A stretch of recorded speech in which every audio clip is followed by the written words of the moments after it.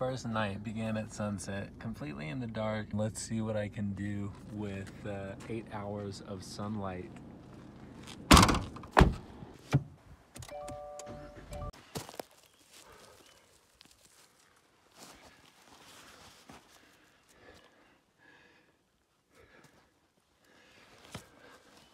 As you are hiking and you see a boulder outcrop like this and you're in the batholith, it's worth walking from the next peak over to check it out. This has mega potential for crystal genesis of you know, collector specimen type stuff. Sometimes they can be hidden in places like this, especially where some mud is collected. Big old vein, and there's the quartz. So we've got everything we need. Now we just want to find one terminated quartz crystal and then it's game on. I'm just right around to the backside and you can see this indention right here. You can get grains as large as you want and they can be productive, but if you see a boulder, especially one that's larger, and you get a really good picture of how the whole thing structure is founded, then when you notice these little pockets, you are in a super hot spot. So I'm gonna walk around this entire formation and I can almost guarantee that I'm gonna find some sort of terminated quartz. Also super recommend binoculars. You can be 50 feet away and see something almost as if it were right in front of you. I've found many crystals just because of these. Another example in the same formation of ultra large class size and following quartz.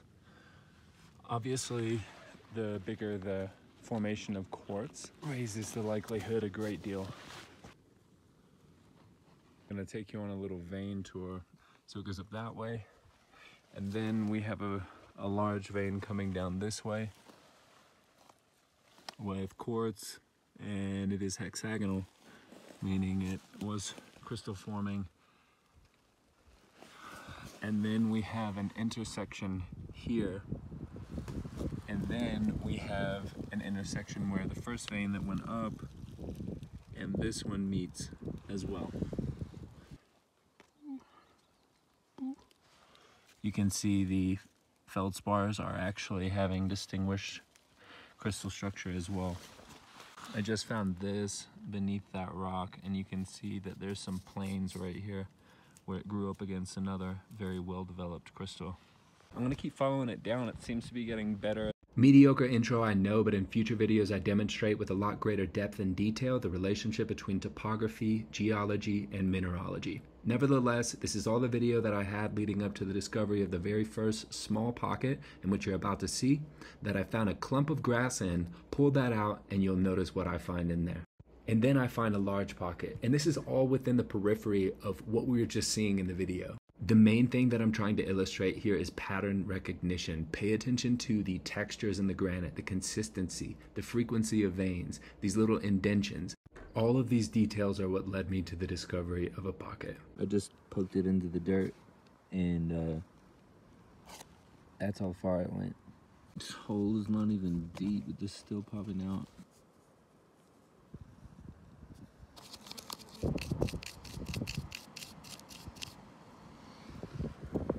I feel something, and it's most definitely terminated. It keeps on going.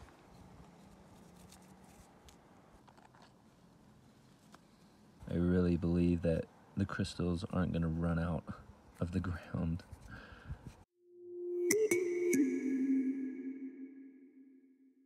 I dropped a crystal, so I came down to get it, and I noticed, what's that? And that. And that. And that. And there's just tons of them all over the ground right here, where the rock has been eroding and the pockets have become exposed.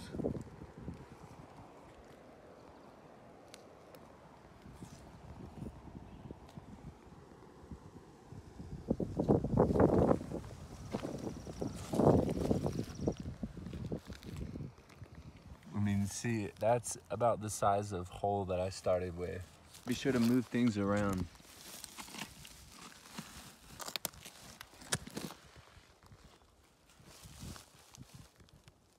This one was just sitting on the surface in this pocket, and then I just wiped all this feldspar out, and I see one more back there.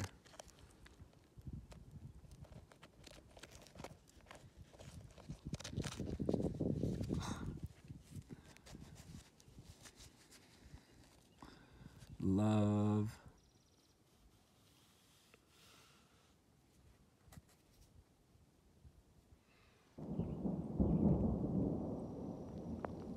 That is music to my ears. Don't get me wrong, I love moss, but I'm finding a definite correlation between the moss growing in spaces and crystals beneath, such as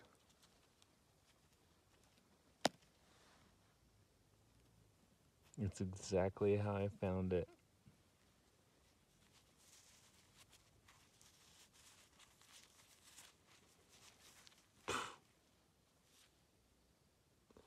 And just like that, a pocket is born. See it unravel in part 2.